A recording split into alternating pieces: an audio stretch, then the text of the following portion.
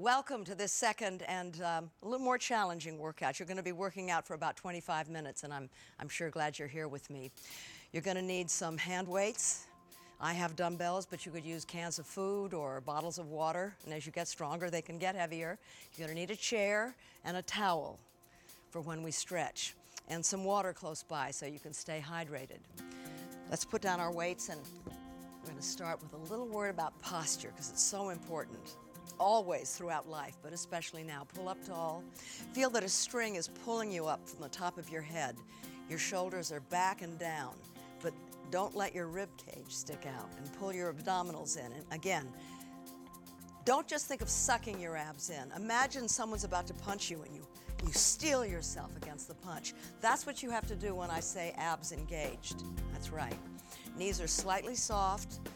This is how your posture should be. Put your hand to your nose and then pull your face back about an inch. Now your head is right over your spine. You don't have to look rigid like a soldier, but doesn't that feel good? Doesn't it feel empowering? This is the way leaders should stand. We have to teach our young girls to stand this way. Now with that posture in your body and in your mind, we're going to do standing stretches. Inhale up and down. Up and down. Two more. Up. Really stretch and down. Warming up our shoulders. Last time. Up and down. And now reach and reach and reach and reach. Feel it in your waist. Stretch. That's right. And stretch. And 3 and 2. Last time. Great. Stand up tall. Now we're going to do our first exercise, standing pelvic tilts. Squeeze your abs in, shoulders back, bend your knees a little bit. Exhale, rock forward, squeeze and back. Forward, squeeze and back. Exhale, forward, inhale, back. Exhale, squeeze and back. Keep your abs tight and back. Pull up tall and back, and squeeze and back, and tighten. That's right, and back. Last time, and back. Great. Now we're going to do ankle circles. Walk to the side of your chair. You can hold on if you need to. Maybe you don't need to. We're going to do 10 times clockwise and 10 times counterclockwise. Ready, and circle. Ankle mobility is really important for balance. Do you know that every year, 1 in 3 people over 65 fall, and this can lead to potentially crippling, even fatal fractures in reverse? It's really serious. And the reason we fall more now is because there's the normal tendency as we age to lose our sense of equilibrium. 3, 2, 1, great. Now we're going to change sides. Again, we start 10 times clockwise and circle. You know, as we age, various physiological changes in the inner ear, the bottoms of our feet, and our eyesight challenge our sense of balance, and reverse. And that's why it's important now to stay strong and practice balancing whenever we can. 3, 2, 1, that's great. Now we're going to bend over with a flat back. Feet are hip distance apart. Inhale, exhale, slide your hands down your thighs. Keep looking at the TV, don't collapse down, and up, and squeeze, and down. Don't hyperextend your knees, keep them soft, and up, and squeeze those glutes, and down, and up, and squeeze. This exercise is great for the backs of the legs. Keeps your core muscles strong for walking, bending over, and picking up grandchildren. Yes. And up and squeeze. Keep your back flat like it's a tabletop, and keep looking at me. And up and squeeze. 4 more. Down, down. Stick your buttocks out so you feel that stretch, and up, and squeeze. Down.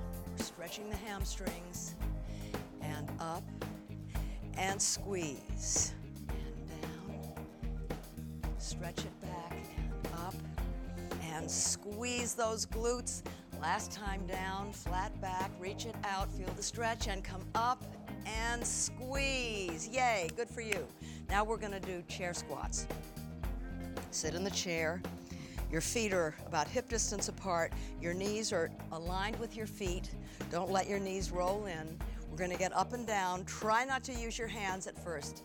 Ready, and up and down. Drive the weight into your heels as you stand up.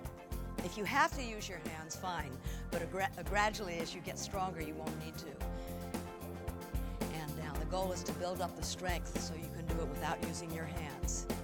Make sure your chest stays high, your shoulders are back, your head is up looking at me. Don't look at your knees. Don't let your knees cave in. You know, the muscles come in pairs. One pair to push, the other to pull, and you have to exercise both equally. We're working the quadriceps now, the front of the thighs, and right after this we're going to be working the hamstrings at the back of the thigh. We're almost done. Inhale down, 2 more, and up and down. Great job. Last time, and down. Great. We're going to have another set of those coming up. I know you just can't wait. Okay, stand up. Grab your dumbbells. We're going to bring the opposite elbow to the opposite knee. Reach up. Ready, and 1, 2. Keep your body in one plane. Avoid tipping your body from side to side. By doing this, you're working your core. And you exhale, inhale, exhale, inhale. Shoo, shoo, shoo, shoo. Your pulse is increasing. It's getting a little aerobic. That's good. 4 more, 3 more, 2 more. Last time, yay. Put your dumbbells away and let's get behind the chair. We're going to do alternating hamstring curls. Remember I said we were working our thighs? Now we're working the back of the legs. Holding onto your chair, if you have to, kick butt and left and right. And the higher up you can get your heel, the closer to your buttocks, the more you work your hamstring muscles. Make sure your abs are engaged. Don't rock side to side.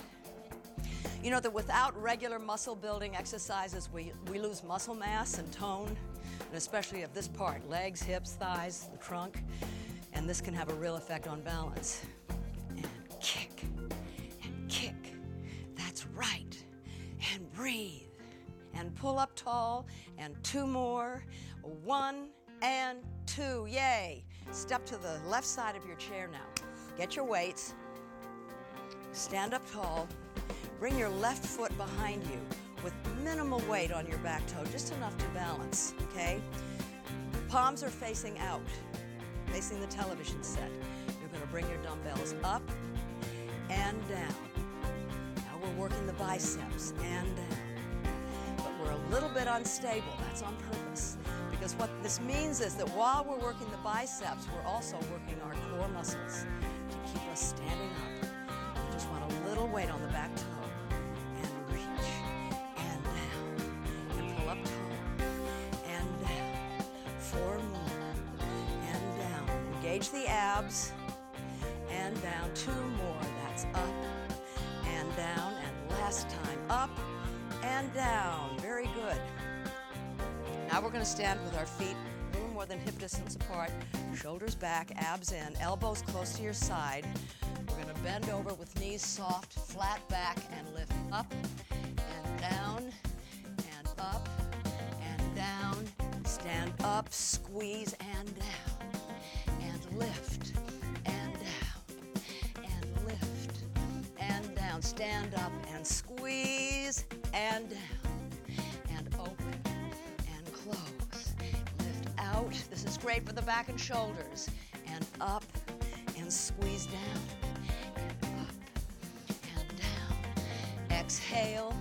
Inhale. Stand up. Squeeze and down. Last time. That's out and in. Out and in. Up. Squeeze. And that's it. Good for you. Now we're going to alternate front shoulder raises. This works this front part of the shoulder. It's really great for making strong, healthy shoulders. Hold your weights by your side. We're going to alternate sides. Bring one arm up and down, and up and down. Keep the abs engaged. Keep your back straight, your head up. Feel proud. Look like a leader. Doesn't matter what size you are. If you feel good inside your body, it's going to make all the difference. Lift and lower. Keep breathing. Up and down. And up and down. And up and down. I was just remembering a letter I got from a gal that used to do my workout, and she said one morning when she looked in the mirror and saw herself brushing her teeth, she saw a muscle in her arm. She said, that day I went to my office and I stood up to my boss for the first time. 4 more, lift and down. You never know what's going to happen when you get strong. And up and down and up and down. Last time, that's up and down. Great. Now put your weights down and let's come behind the chair for squats. You're going to hate me, but it's my favorite exercise. Hold on to your chair if you have to. Put your legs apart, toes slightly out. Lower your body down as low as you can go in order to hold it for 1 minute. That's right. It's intense. Keep your knees over your toes. You don't want them to roll in. Keep them out. The goal is to eventually come down so that your thighs are parallel with the floor, your buttocks are on a level with your knee. We just hold this. You feel a heat building up, you can feel the burning. That's because we're so stressing the thigh muscles that lactic acid is building up. That's a good sign. It means we're really, really working those muscles. Remember when I used to say go for the burn? This is what I was talking about. It's a good thing. Keep pulling up tall, chest lifted, stomach in, head up. According to research, people from 50 to 72 years old can actually increase their muscle mass 200 times with exercise. I think that's just amazing. Why can't it be you? Okay, we're almost there. Hang in there. 4, 3, 2, 1. Yay, come up. Shake your legs out. And when you do these exercises, if you need to at some point, stand up and shake your legs out and then just come right back down where I am. So let's grab the weights again. We're going to do standing tricep extensions. Your knees are soft. Lift your arms up over your head and bring them back and raised and back and raised. Keep your upper arms stable, close to your head. I don't want to mess up my hair, so they're not right against my head. And lift and inhale, exhale. Abdominals are engaged, back is strong. You're working your triceps in the back of the arms. You've got 4 more. And exhale, inhale, 2 more, and back. Last time, and back. Great. Now keep your weights. We're going to do shoulder raises to the side. We're going to have soft elbows. Lift up and down. Exhale, up and down. Remember, I used to say, think of hugging a big tree. Bit bent, and control it down. Don't just let it fall. Bring them down slowly and repeat. This is strengthening your shoulders. Abs are engaged. Oh, you're going to get tired of hearing me say that, but it's so important. Strong stomach, strong backs. We have 4 more and 3 more and 2 more, and last time up and down. And now with both your weights in hand, we're going to do bent over rows. Feet a little more than hip distance apart. Bend down with a flat back. Now this time, look at the ground. Don't let your head drop. Keep your neck engaged. I just don't want you to go like this and work your neck. You're going to have a neutral neck. Let your arms hang down. And row up and down. Keep your elbows close to your sides. And up. These are working important back muscles. The knees are slightly soft. Back is like a tabletop. Your head is right on alignment with your spine, and you're breathing. You exhale up, inhale down. Exhale up, inhale down. Abs are tight and down. 2 more and down. Last time and down. Straighten up. Good for you. Now we're going to bring our arms overhead. Palms facing forward. and bring your elbow to the same knee, alternating sides. And inhale, exhale, inhale, exhale. Really feel the crunch in your side, working your oblique muscles and the sides of your waist. That's right. Very controlled. And breathe. And strong. I know this is challenging, but it's great for your core strength and your balance. Yes. Keep going. 3 more. 2 more. Last time, yay. Put down your weights. And we're going to do alternating side leg lifts. Try to do it without using the chair for balance if you can. Starting to the right and lift and down. Lift and down. Knees are just a little soft. Exhale, inhale. Keep your hips stable, your abs engaged. If you have to hold on to the chair, do it. This is really good for a not very used muscle called the gluteus medius in your buttocks. If it gets weak, it can throw off the alignment of our hips and knees, causing injury as we get older. And lift and down, and lift and down, and lift. And 3 more, and 2 more. Last time.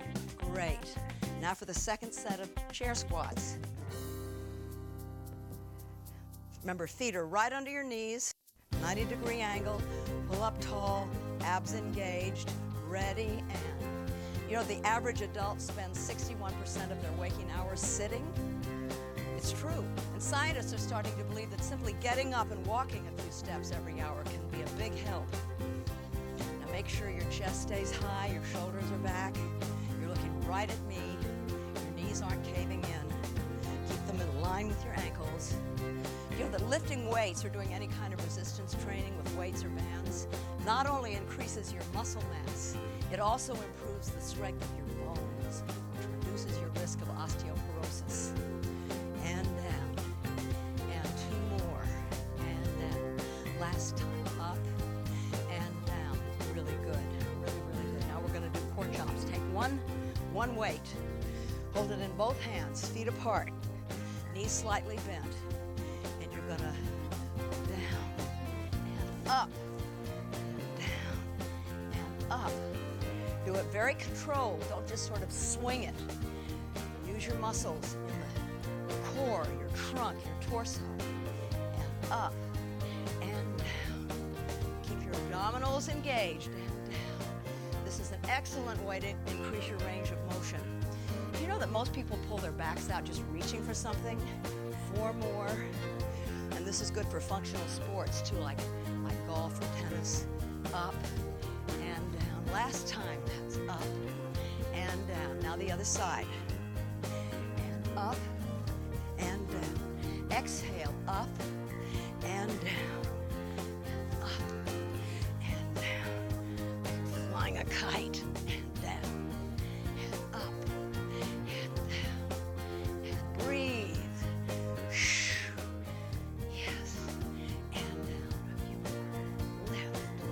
Abs in, back strong, and down. 3 more, down. 2 more, and down. Last time, up and down. Really good. Now that we've strengthened our muscle, guess what? We need to stretch them. So have your towel close by. You're going to need it for this first one, or maybe not. Some of you can just grab your foot, pull it in like this. I used to be able to do that. Can't do that, try pulling your pants. You get your knee back, your heel up. If you can't do that, use a towel. That's what we have it for.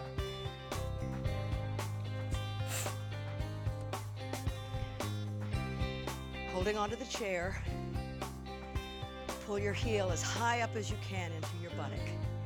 That bent knee, that thigh, should be lined up with your standing leg, not forward. And well, you probably can't get it back. Have it right lined up next to it. And pull the heel closer to your buttocks. That's right, good. Now the other side.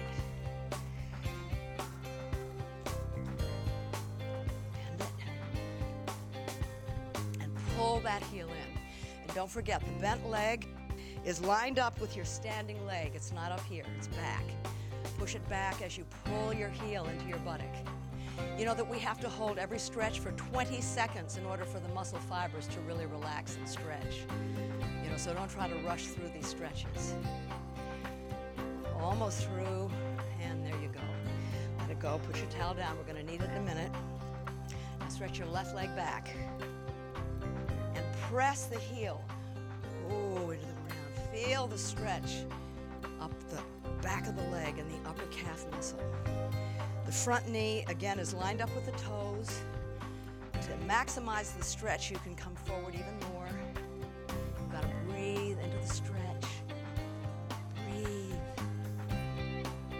That's great. Now bring that back foot a little bit closer. And then again, bend the knee with the knee aligned with the toes. Now what you're doing is stretching the lower calf muscle. Can you feel it down lower? That's right. Bring it a little lower if you can. This is really good for women who wear high heels a lot because their Achilles tendon gets shortened. And this is stretching it out, so it's going to be hard for y'all. Good, and now the other leg. Stretch it back, press your heel into the floor.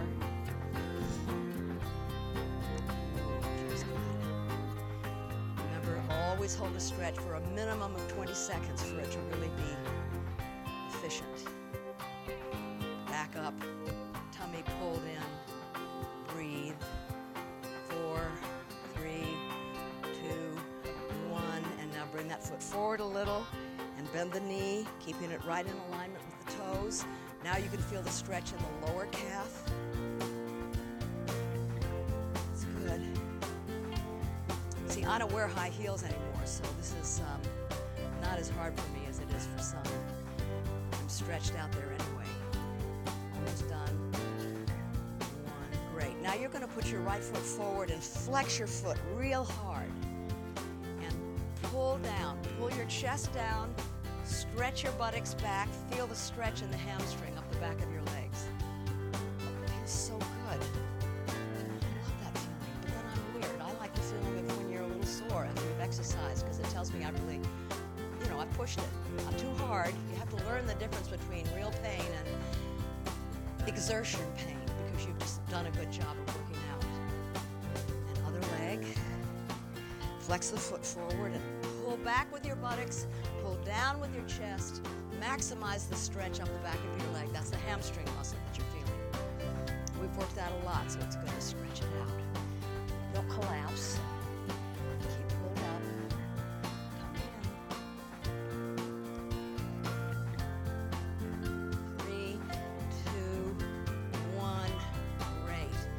Let's sit down. We're going to stretch out our hips and our glutes. Put your right ankle on your left knee. Good. I can really feel it. If it's too intense for you, straighten out this leg a little and put the ankle in the front of the knee. That makes it a little less intense, but I like pushing the envelope, so I'm going to put mine up there. And I used to be able to push my knee way down. I can't anymore. Just gently press to maximize the stretch. You're really stretching the hip and glutes. It's so good. Okay, next other side.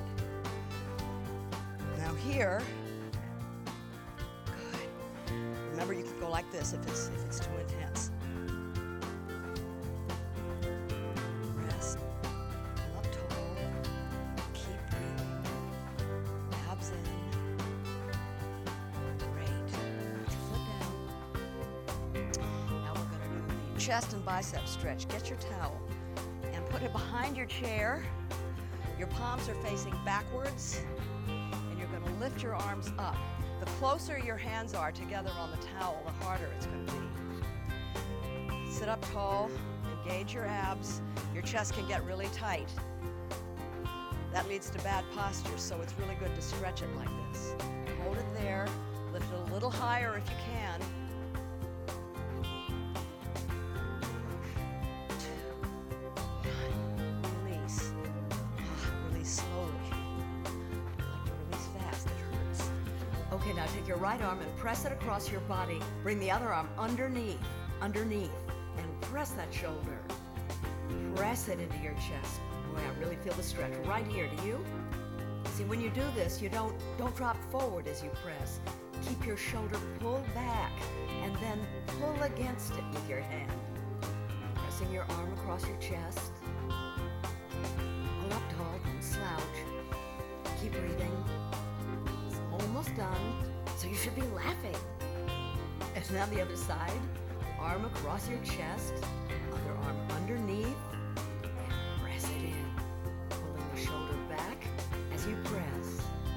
And breathe. And breathe. Drink as much water as you can all during the day. It's unbelievable how important it is to hair and skin and all kinds of bodily functions. And release. Now for a neck stretch. Put your right hand under your chair. Tuck your chin towards your left shoulder and bring your left hand up and gently press your head down. Now you notice I'm not pressing forward. I'm pressing sideways like a robin, tucking its little beak in its wing. Pull up tall, don't collapse. Feel the stretch up the side of the neck. 3, 2, release. Other side. This time you press your chin towards your right shoulder, right hand on your head. Gently press your chin towards your armpit. The other hand is under the chair, which is keeping you from tipping over and allowing you to maximize the stretch. Keep breathing.